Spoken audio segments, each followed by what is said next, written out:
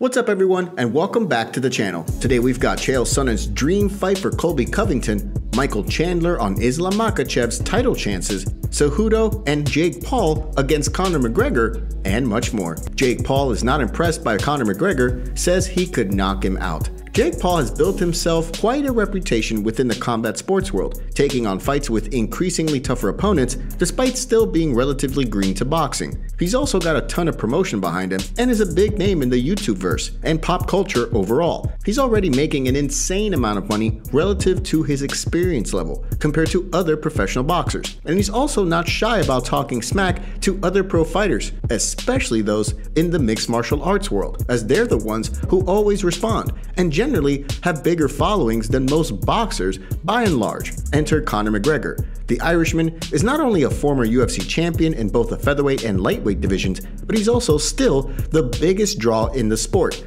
and has fought legendary boxer himself, Floyd Mayweather, in the past, going the distance against Money Mayweather in a highly anticipated fight. Even still, Jake Paul is letting it be known he's not that impressed with the Notorious One. Case in point, he recently retweeted a video of McGregor doing some boxing training with a caption that read, "I would KO Conor in boxing or MMA, right hand of God." Obviously, Jake Paul is going for the reaction, baiting not just MMA fans to weigh in, but also McGregor himself, who is still nursing a broken leg injury and had made use of his Twitter fingers over the past few months. While McGregor has yet to respond to the slander, it remains to be seen what happens from here. McGregor had stated that he still wants to fight boxing again, and early last year, he was even in talks to fight Manny Pacquiao, which fell through. Paul, meanwhile, is said to want to fight in 10 professional boxing bouts before moving over to MMA. While a fight between Paul and McGregor is unlikely to happen anytime soon, crazier things have happened. So we pass the question on to you. Do you believe that one day we could see McGregor fight Jake Paul? And do you think it would be in MMA or in boxing? And who do you think would win that fight?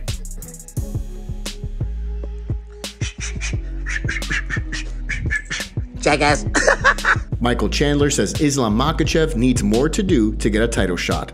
In the short time that Michael Chandler has been in the Ultimate Fighting Championship, he's been able to fight some of the top guys in the lightweight division, and for good reason. He's a former 3-time Bellator lightweight champion, and long been considered a top lightweight in the world. So that's why he was thrown another top contender in Dan Hooker in his very first UFC fight, and later challenged Charles Oliveira for the title and fought Justin Gaethje, the current #1 contender, in the 2021 Fight of the Year. So Chandler knows a thing or two about the top lightweights in the world. In talking about Makhachev, Chandler gives credit where credit is due. He believes that Islam's 10-fight win streak is very impressive, and he's proven, no doubt, to be one of the top fighters in the lightweight division, especially with his win over Dan Hooker. But Chandler also believes that there's a case for Islam to at least fight one more bout before he can fully claim to be the #1 contender for the lightweight title. Case in point, this is what Chandler stated in a recent interview with the Schmo this week. However, beating Bobby Green shouldn't get you a title shot. All his win streak is consistent. It consisted of everybody outside of the top 10 aside from Dan Hooker. So I do think him and Beneil Dariush need to fight. I think it's a great matchup. I think their strong suits complement each other very well. They're both grapplers. Islam had already been scheduled to fight Dariush in a highly anticipated title shot eliminator just a few weeks ago in their fight night headliner, but a serious leg injury forced Dariush to withdraw from the card with just 10 days to go, and in stepped Bobby Green, a longtime UFC veteran who hasn't really been in the top 15 for years, but he did have a nice unanimous decision win over Nasrat Haqparast just a few weeks prior. Islam made short work of Green, winning by TKO ground and pound in the very first round. But now, with doctors saying Dariush can come back from the injury without surgery, it looks like the UFC will actually have Islam compete against Dariush later this year for the #1 contender spot. But what do you think about Chandler's comments here about Islam? Do you agree that Islam hasn't done enough and should fight one more fight at least to get to a title? Colby Covington should fight Israel Adesanya next, says Chael Sonnen. With the way Israel Adesanya has been putting away opponents, looking dominant as a middleweight champion, Uncle Chael believes that his next opponent could be a great foil for him, Colby Covington. Chaos is fresh off his unanimous decision win over his former best friend, Jorge Masvidal, and has looked incredible in all of his fights. He's also challenged and failed against welterweight champion Kamaru Usman, losing by TKO in their first fight and by unanimous decision in their rematch. Even UFC President Dana White stated that if Kamaru Usman didn't exist, Colby would be the 170-pound champion. With Colby and Adesanya's mic skills, this fight could be a promotion's dream, with all the hype and momentum that this could muster. The fact that both are incredible fighters, a wrestler versus a striker, is just icing on the cake. This is what Sonnen told Helen Yee in a recent interview about this. I want to see Colby Covington fighting Israel Adesanya, and quite frankly, Israel Adesanya needs somebody that's going to meet him halfway. I think that Adesanya is also a master. I think he's a master entertainer on the way to the ring, what he does, and before he leaves the microphone behind. He needs somebody that can match him. Robert Whittaker left him hanging, didn't want to meet him halfway. Cannonier's not going to meet him halfway. Those two need each other right now. They could form a partnership, and they could go do some business.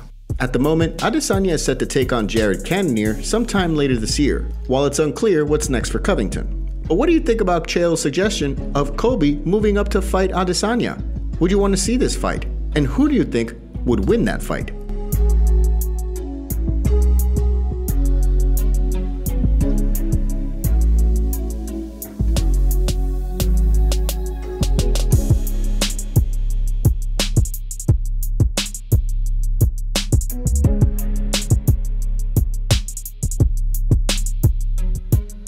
Don't forget to take a second to hit that like button and subscribe to the channel to stay up to date on the latest fight news. Henry Cejudo says he would stop Conor McGregor in a lightweight fight. A mini feud erupted online when Conor McGregor posted a video of him hitting pads with boxing gloves recently. Social media can be unforgiving, and in this case, Henry Cejudo gives 0 Fs, going in and criticizing McGregor's striking as he mounts a comeback to the octagon. It all began when Cejudo responded to the training footage with this tweet: "Your hands are down and your distance is off. Stay away from them yes men, just a tip from the GOAT."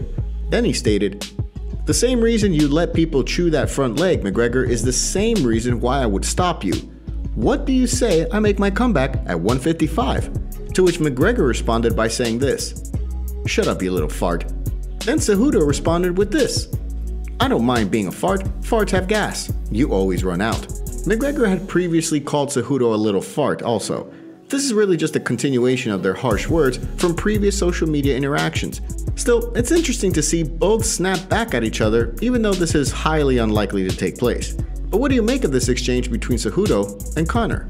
Tai Tuivasa is fully behind Cain Velasquez. The horrible saga involving Cain Velasquez continues as he was recently denied bail by California judge Shalina Brown, claiming he is too high a risk. Cain was recently arrested for attempted murder and other weapons charges after he allegedly followed a vehicle carrying Harry Goularte, who was charged with sexually assaulting his child relative as many as 100 times, rumored to be his 4-year-old daughter, at a daycare facility she had been attending.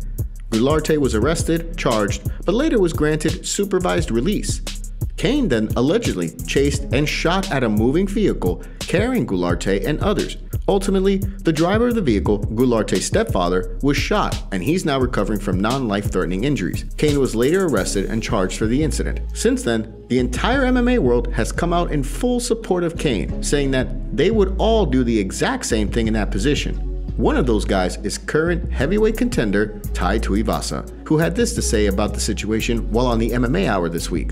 Oh, he's such a great guy in real life. Like, he's always in the gym. He's always helping the younger guys, always helping the amateurs and stuff. And I don't know, you know, things take over, and wish he got the guy in the head. Yeah. Cain is facing 20 years to life in prison if he's found guilty of all the charges. What do you think about Tuivasa's statement concerning Cain? Today's video was packed with some juicy stories from the fight world. What are your thoughts on what's going on in MMA? Don't forget to smash that like button and subscribe to the channel to see more videos just like this. See you next time.